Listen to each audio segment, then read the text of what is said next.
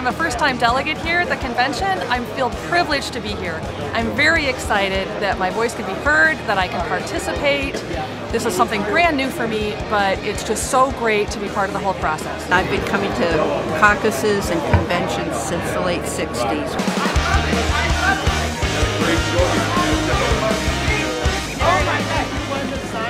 Oh, look at all you guys!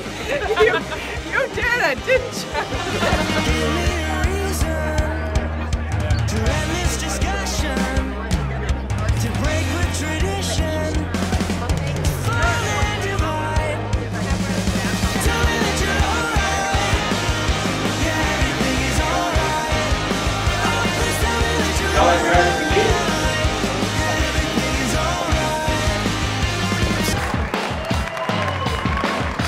What an honor it is to be here with so many energized and determined Democrats. I am the one who can beat Eric Paulson and go to Washington and make the changes we are all looking for.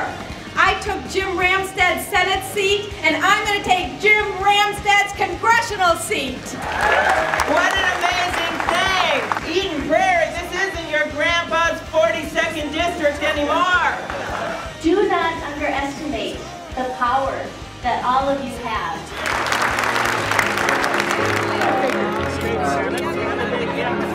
We're really excited about our candidate, Terri, so we want to stick around and see her get a good amount of delegates today. I'm introducing the sub-caucus, Bonoff, get out of Iraq. Harry Bonoff understands what an enormous blunder it was to invade Iraq. You believe as strongly as I do that we can make all this happen, then come stand with me.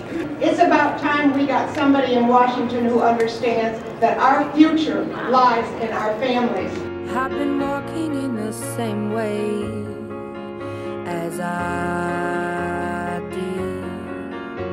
I like it in the city when two worlds collide. You get the people and the government, everybody taking different sides.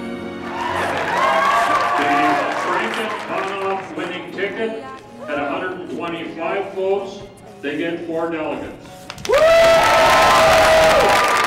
I'm Ethan Lang. I'm a junior at Hopkins High School, and yes, I will be able to vote in the general election. I have 4 children, and I'm proud to say one of them is Terri.